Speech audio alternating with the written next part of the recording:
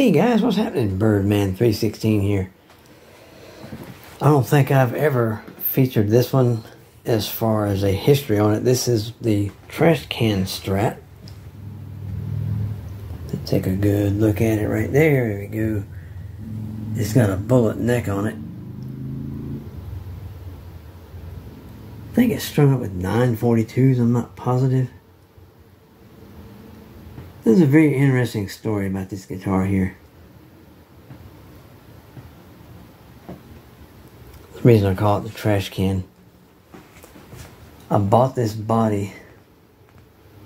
Everything here, everything, all the electronics, the bridge, scratch plate, everything, but not the neck. This was bought on eBay for, I'm guessing, 120 bucks. I'm not sure. Back, it was like 2010. I'm not really positive of exactly how much. And I honestly don't think the records go back that far. They go back a little ways, but they don't go back that far. It's a good ways back. But I paid around $120, $130 for this. Now I have replaced the switch because the other switch did go bad on me. And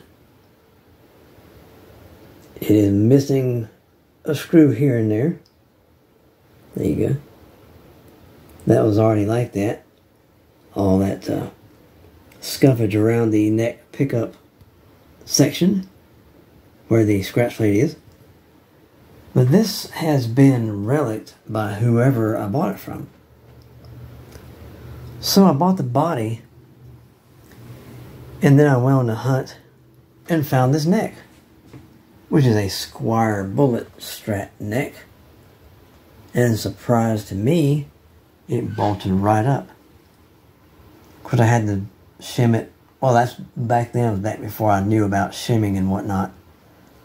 But anyway, I put this thing together and put strings on it, checked it out, adjusted it, and set it up as best I could back then. So my roommate came home and said, "Dang, where'd you find that thing, at a dumpster?" So that right there gave me the idea to name this thing the trash can. Then I guess a couple, 3 years after that, I traded it to a good friend of mine, and he had it for a long time. Then, just about 2 or 3 years ago, probably 3 years ago, I bought it back. And since then, I had to change the switch because the switch was the old cheesy circuit board switch or whatever that comes on the lower end budget guitars and whatnot. And he tried to clean the jack plate, but it turned it into some kind of copperish color. So what I did was I ordered me some reliced jack plates from guitarfetish.com, and that's one of them right there. And I did replace the block style saddles with bent steel saddles. The pickups, I've been told in the description that they're Wilkinson. I'm not exactly sure which, that Wilkinson has a bunch of these. These are ceramic bar magnet pickups. But don't let the ceramic bar magnets fool you. A lot of people say, "Oh, ceramic magnet pickups ain't no good." You can tell it's got staggered pole pieces on here. But don't let anyone tell you that ceramic magnet pickups are no good. These things are awesome. I don't know what they are. All I know is they're Wilkinson. I'm not sure if they're vintage voice. I'm not sure if they're hot. I do know that they're ceramic bar magnet. And someone did change or relic the original pickup covers. But all I know is these things sound wonderful. Let's flip this over and let you guys see the back side of it. The other side, there we go. Let me get around there. There we go. Now, when I got it, it didn't have any springs on it. Oh, it might have had springs on it. Mine had 2 or 3, but I put all 5. And it does have a little block And this cover was on here when I got it, as well as these strap buttons here. Here's the back of the neck. I'll have to go up very slowly. This is an 05 neck. Yes, it does have these cheesy style tuners on here, but one of these days I'll buy some relic tuners and put them on here. But these work just fine for now. Not a problem. Let me lay this back down before this strap button decides to poke a hole through the table. So I have accidentally poked a hole through this table before. I was tightening the neck screws on a Les Paul style guitar, and next thing I know, I heard a pop. I said, oh no, I broke the switch off. I broke the switch tip. Oh my goodness. I picked up, looked at it. Oh, and nothing hurt. And there's a hole in the table. Oops. So there's the other strap button on this guitar here. It came with this. It doesn't look exactly like Fender style strap buttons. It looks more kind of like some Gibsons ran this style. But these came on here, so they just stay in. They're good. Not a problem. So, let's walk around this thing a little bit. Give you some more angles of this thing before we close out the yakety yak talking about it. Now, all these scuffs, all these dings were on here when I got this from the fellow on eBay. So that's why this has been named the trash can, because my roommate said, did you find that thing in a dumpster or something? I thought, wow, yes. Now these knobs here, they're crooked. They were like that when I got it. So I did not mess with it. I didn't try to straighten them. So they're staying just like they are. If these pots ever go bad, I'm going to replace them with exactly what's in here now. We'll find out what the value is. I'm not sure if they're 500s or 250s. Normally on a Strat it'd be 250. But these might be 500s. I don't know. But whatever they are, they sound great. Next time you see this one, we'll be in a sound room and we'll get some samples of the tones on this thing. I was very pleased with it. Still am. When I first got it. Now it's even better because it's actually been set up more proper. And I have properly shimmed the neck. I had to put a little shim in there to get the neck more straighter. The intonation has been set. Everything's good. The truss rod adjustment is fine. Oh yeah, guys. Yes, yes, yes. Alright. I will be back in a little bit with the sound check of this thing. See you in a little bit, guys. This is Birdman316 signing off for right now. The trash can Strat. 7 pounds, 6 ounces. Or, let's come over here. There we go, mode. 3.35 kilograms.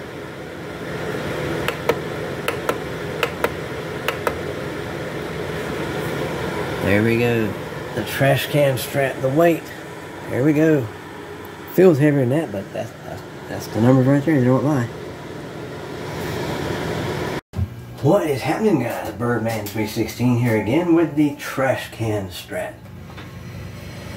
What we're going to do here today is get some clean sounds, some dirty sounds, and we're going to go surfing a little bit. On the floor, I have the 65 Combo Deluxe pedal, which is going to be mainly our surfing deal, because we get the drip, the famous Dick Dale drip. And beside this one we have a new pedal, a new edition, called the Sweet Cream. I saw one of these Sweet Creams on a Andertons film about chasing down the Peter Green tone. And when I saw that, when I heard the Sweet Cream I thought, man, I gotta find one of those things. It sounds really good. It'll give a tube screamer a good run for its money. So here we go. We're on the neck position. The volume and tones are all the way up. Let's get some sounds here. Or try and make some noise and try not to have the police called on us. You know what I mean?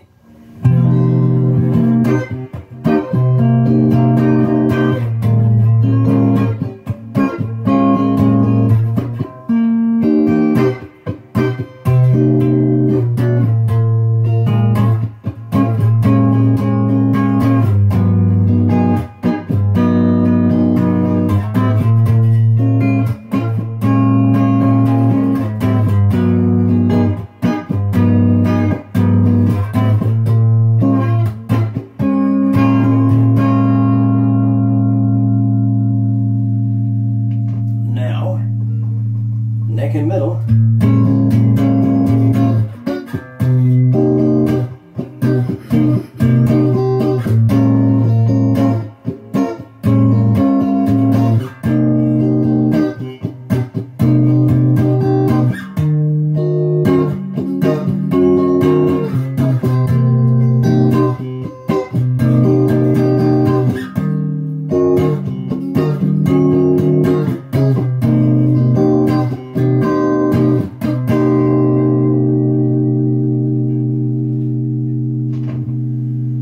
Now we're in the middle. That's a new switch. It's that's crazy.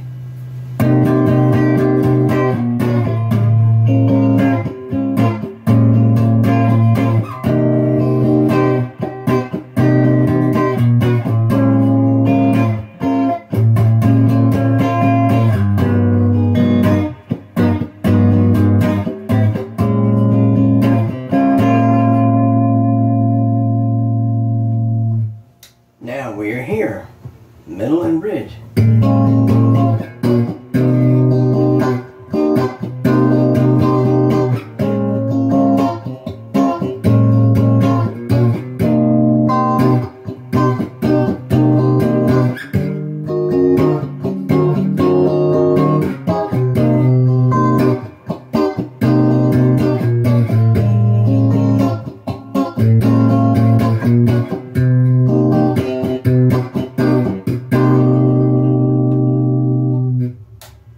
Now on the bridge all by itself.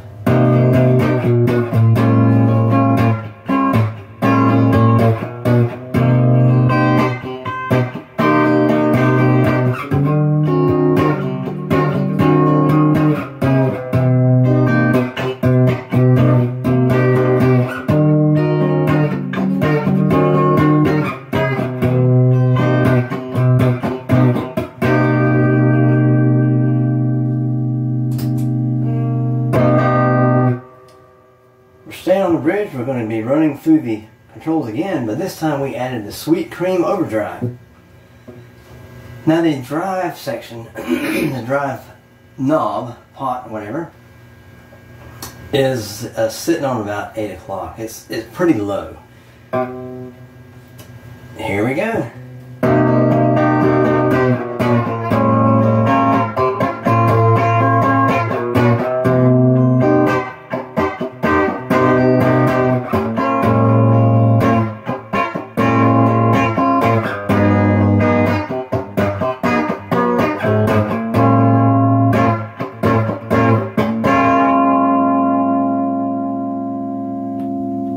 Now we're back here in the middle and the bridge.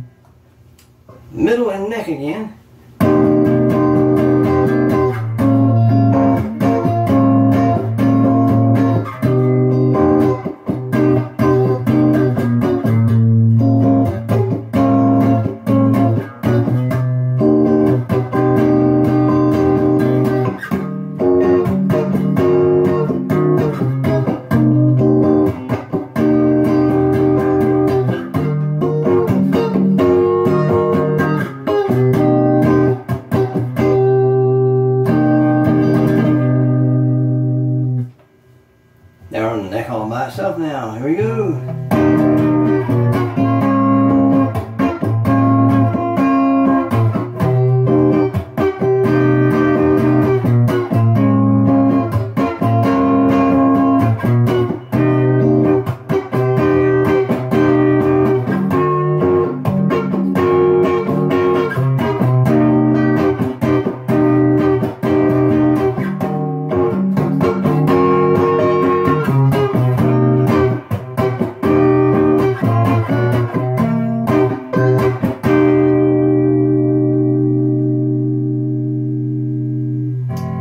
Okay, that was clean, dirty. Now, we're going to turn the amp's own onboard reverb all the way off. Check this out. Turn the sweet cream off. Nothing but regular amp. Now, even though we have this 65 combo plugged in, it's just standing by. It has its own overdrive and it has its own reverb. So we're going to step on the reverb section. We're on the bridge because that's where you're going to get all your clickety clack Dick Dale style. And I'm going to show you something. This thing still drips even though it's a single coil strat. Here we go.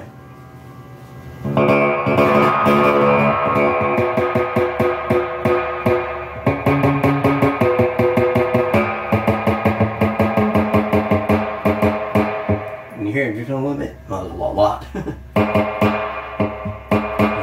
it out.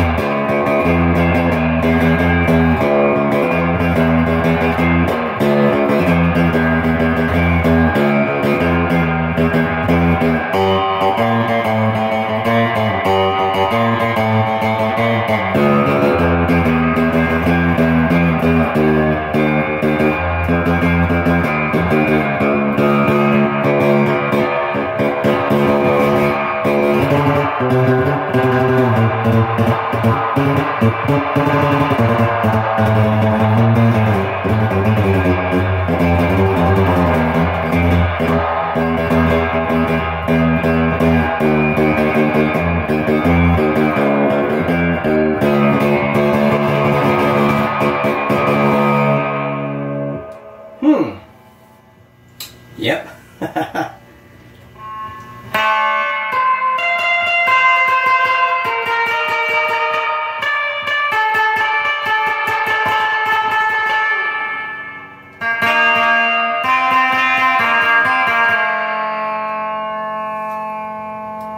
Put the pick away for now before I break it.